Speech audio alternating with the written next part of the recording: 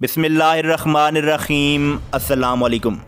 दोस्तों, आज की इस वीडियो में मैं आपको 10 ऐसे ख़तरनाक इंटरकॉन्टिनेंटल बैलिस्टिक मिज़ाइलों यानी ICBM मिज़ाइल्स के बारे में बताने जा रहा हूं, जिनकी रेंज पूरी दुनिया में अब तक बनाए जाने वाले तमाम मिज़ाइलों से ज़्यादा है।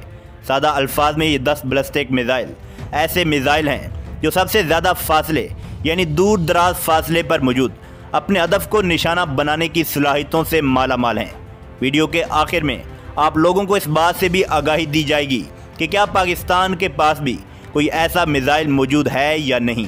दरहकीकत जब भी बात की जाए दो हमसाया ममालिक के दरमियान मुमकिन जंग की, तो सबसे मौलिक हथियारों में जिन हथियारों का शुमार होता है उनमें स्टेल्थ जंगी त्यारे, बमबार जंगी त्यारे, atom bomb, ballistic missile, cruise missile, जंगी आबदोज़ें, जंगी बहरी बेड़े और जंगी बहरी जहाज़ों के अलावा लेज़र टेक्नोलॉजी, स्टेल्थ ड्रोन, जदीद टैंक और फ़ज़ाई दफ़ाई निज़ाम शामिल हैं। लेकिन जब भी बात की जाए दो ऐसे ममालिक के दरमियान जंग की जो मुख्तलिफ बराज़मों में वाक़या हों, तो उस वक्त जो हथियार सबसे ख़तरनाक, मोहलिक और फैसला कुन किरदार अदा करता है वो ICBM मिज़ाइल है, क्योंकि ये वो वाहिद जंगी हथियार है जो हज़ारों मील का फासला तय करते हुए अपने हदफ को कामयाबी से निशाना बनाने की सलाहियत रखता है। आपके जहन में बहुत सारे सवालात जन्म ले रहे होंगे, जैसे एटम बम, स्टेल्थ जंगी त्यारे, लेज़र टेक्नोलॉजी, स्टेल्थ ड्रोन्स और स्टेल्थ जंगी आबदोज़ें किसी भी मुल्क के लिए ज़्यादा ख़तरनाक होती हैं। आपके जहन में उठने वाले ये सवालात बिल्कुल दुरुस्त हैं, लेकिन याद रहे कि ये तमाम जंगी हथियार उस वक्त ज़्यादा ख़तरनाक और मौलिक होते हैं जब आपका दुश्मन मुल्क आपके हमसाए में मौजूद हो। लेकिन अगर आपका दुश्मन मुल्क किसी दूसरे बराज़म में वाक़या हो, तो उस वक्त ICBM मिज़ाइल ही दुश्मन के लिए सबसे ख़तरनाक और तबाहकुन साबित हो सकता है। ऐसा इसलिए है क्योंकि ये ज़रूरी नहीं कि आप और आपके दुश्मन मुल्क के दरमियान में आने वाले तमाम ममालिक आपको जंगी त्यारों और स्टेल्थ जंगी ड्रोन से दुश्मन पर हमला करने के लिए अपना फ़िज़ाई रास्ता इस्तेमाल करने की इजाज़त दें। वैसे भी जंगी त्यारों से किसी दूसरे बराज़म में जाकर हमला करना तकरीबन नामुमकिन है, क्योंकि जंगी त्यारों की रेंज इतनी ज़्यादा नहीं होती कि वो दूसरे बराज़म में मौजूद दुश्मन पर बमबारी करके अपने मुल्क वापस लौट सके। बिल्कुल यही सूरत हाल स्टेल्थ टेक्नोलॉजी से लैस आबदोज़ों और जंगी बेड़ों की है, यानी इन जंगी हथियारों से दूसरे बराज़म में मौजूद दुश्मन पर हमला करना तकरीबन नामुमकिन है।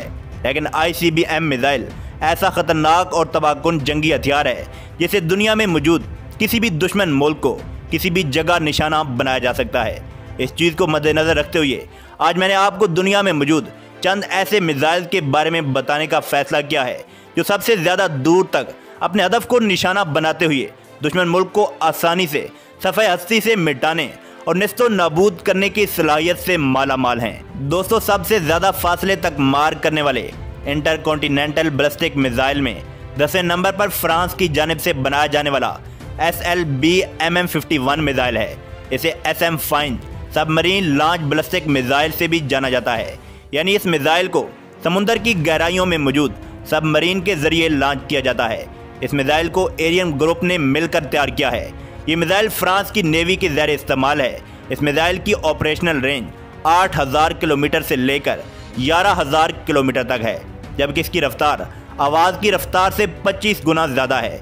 M51 मिज़ाइल को फ्रांस की नेवी में पहली मरतबा 27 सितंबर 2010 में शामिल किया गया। इस प्रोग्राम की लागत 4 बिलियन यूरो से भी ज़्यादा है। लंबे फासले तक मार करने वाले दुनिया के 10वें ख़तरनाक मिज़ाइल को दो तरह के इनर्शियल गाइड सिस्टम से लैस किया गया है।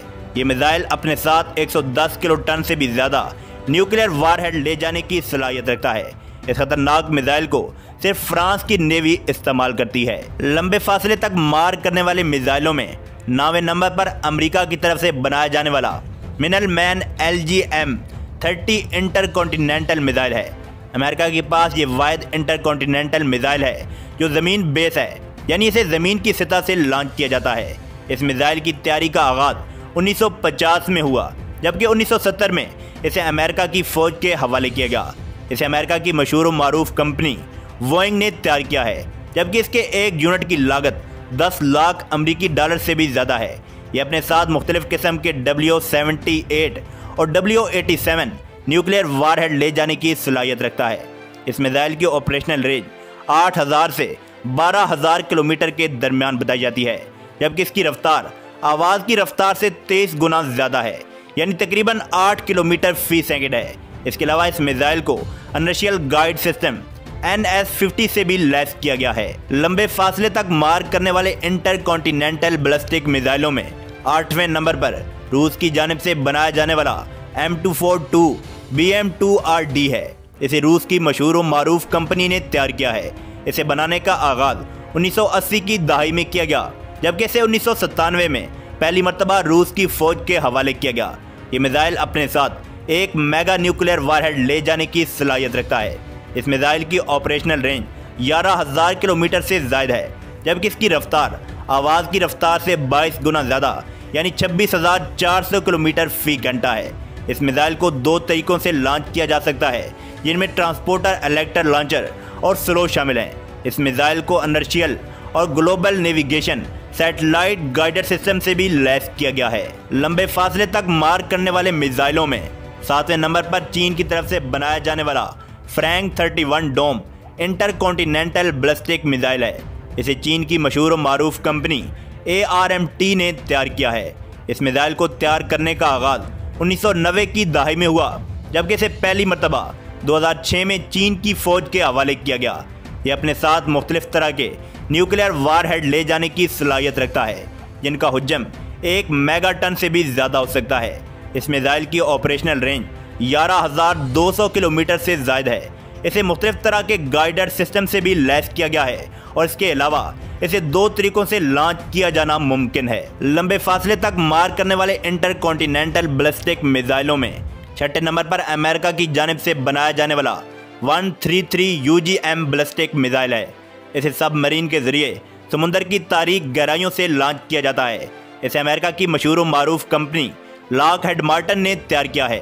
इसे पहली मरतबा 1990 में अमरीकी नेवी के हवाले किया गया। यह अपने साथ मुख्तलिफ तरह के 8 से 14 न्यूक्लियर वारहेड ले जाने की सलाहियत रखता है।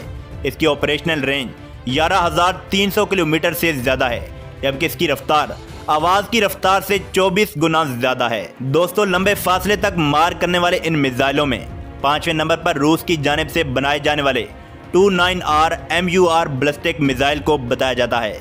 इसे सबमरीन के ज़रिए लॉन्च किया जाता है और इसे रूस की दफाई कंपनी ने तैयार किया है, जबकि इस मिसाइल को पहली मरतबा 2007 में रूस की नेवी के हवाले किया गया।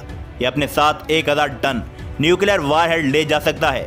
इसकी ऑपरेशनल रेंज 11,547 किलोमीटर से ज़ायद है। लंबे फासले तक मार करने वाले इन मिसाइलों में 4थे नंबर पर नॉर्थ कोरिया की जानिब से बनाया जाने वाला इसोंग 15 बैलिस्टिक मिसाइल है।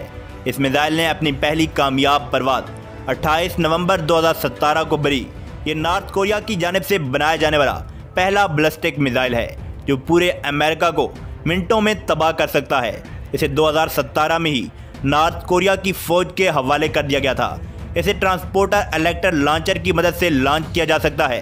ये अपने साथ 1000 किलोग्राम न्यूक्लियर वारहेड ले जा सकता है और इसकी ऑपरेशनल रेंज 13,000 किलोमीटर है। दोस्तों, तीसरे नंबर पर चाइना की जानिब से बनाए जाने वाला DF-50B बैलिस्टिक मिसाइल है। इसे बनाने का आगाज़ 1971 में हुआ, जबकि 1981 में इसे चाइना की आर्मी के हवाले कर दिया गया। इसे चाइना की दफाई कंपनी ने तैयार किया है। यह अपने साथ मुख्तलिफ किस्म के 10 न्यूक्लियर वारहेड ले जा सकता है। इसकी ऑपरेशनल रेंज 14,000 किलोमीटर, जबकि इसकी रफ्तार आवाज़ की रफ्तार से 20 गुना ज़्यादा है। इसे लॉन्च करने के लिए स्लो का इस्तेमाल किया जाता है। दोस्तों, दूसरे नंबर पर चाइना की तरफ से बनाया जाने वाला DF-41 मिसाइल है। इस मिसाइल को 1 अक्टूबर 2019 में सामने लाया गया। इस बैलिस्टिक मिसाइल को पहली मरतबा 2017 में चाइना की आर्मी के हवाले किया गया। इसे चाइना की मशहूर मारूफ कंपनी CALT ने तैयार किया है। यह अपने साथ 10 से 12 मुख्तलिफ किस्म के न्यूक्लियर वारहेड ले जा सकता है, जिनका वजन 1 मेगा टन तक हो सकता है। इसकी ऑपरेशनल रेंज 14,000 किलोमीटर से लेकर 15,000 किलोमीटर तक है, जबकि इसकी रफ्तार आवाज़ की रफ्तार से 25 गुना ज़्यादा है, यानी 30,026 किलोमीटर फी घंटा। जबकि इसको स्लो और ट्रांसपोर्टर इलेक्टर लॉन्चर की मदद से लॉन्च किया जा सकता है। दोस्तों, इस दौड़ में पहले नंबर पर रूस की जानिब से बनाया जाने वाला R-36 बैलिस्टिक मिसाइल है। इसे रूस की जानिब से कोल्ड वार के दौरान तैयार किया गया। इस मिसाइल को 1975 में रूसी फौज के हवाले किया गया। इसे यूक्रेन और रूसी दफाई फिजाई कंपनी ने मिलकर तैयार किया है। ये अपने साथ मुख्तलिफ तरह के 10 वारहेड ले जाने की सलाहियत रखता है, जबकि ये 20 मेगाटन वजनी एक वारहेड भी ले जाने की सलाहियत रखता है। इसकी ऑपरेशनल रेंज 16,000 किलोमीटर से ज़्यादा, जबकि इसकी रफ्तार आवाज़ की रफ्तार से 25 गुना ज़्यादा है। इसे स्लो से लॉन्च किया जाता है और इसे इनर्शियल गाइडर सिस्टम से भी लैस किया गया है। ये दुनिया का सबसे लंबे फासले तक मार करने वाला इंटरकॉन्टिनेंटल बैलिस्टिक मिसाइल है। दोस्तों, रही बात ये कि क्या पाकिस्तान के पास इंटरकॉन्टिनेंटल बैलिस्टिक मिसाइल मौजूद है या नहीं, तो इस बारे में सिर्फ चहमगोइयाँ ही की जा रही हैं। बाद लोगों का मानना है कि पाकिस्तान इंटरकॉन्टिनेंटल बैलिस्टिक मिसाइल बना चुका है, लेकिन सिक्योरिटी वजूहात की वजह से इसे अभी सामने नहीं लाया गया और ना ही उसका कोई तजर्बा किया गया है। मुमकिन तौर पर यह कहा जा सकता है कि पाकिस्तान ने तैमूर और टीपू नामी इंटर बैलिस्टिक मिसाइल बना लिए हैं, लेकिन इन मिसाइल के बारे में अभी तक कोई ऑफिशियल या ऑथेंटिक मालूमात फराहम नहीं की गई। तो दोस्तों, आज के लिए बस इतना ही। उम्मीद करता हूँ आज की वीडियो आपके लिए इन्फॉर्मेटिव और इंटरेस्टिंग रही होगी। तो इंशाल्लाह आप दोस्तों के साथ अगली वीडियो में मुलाकात होगी। तब तक के लिए खुदा हाफिज़।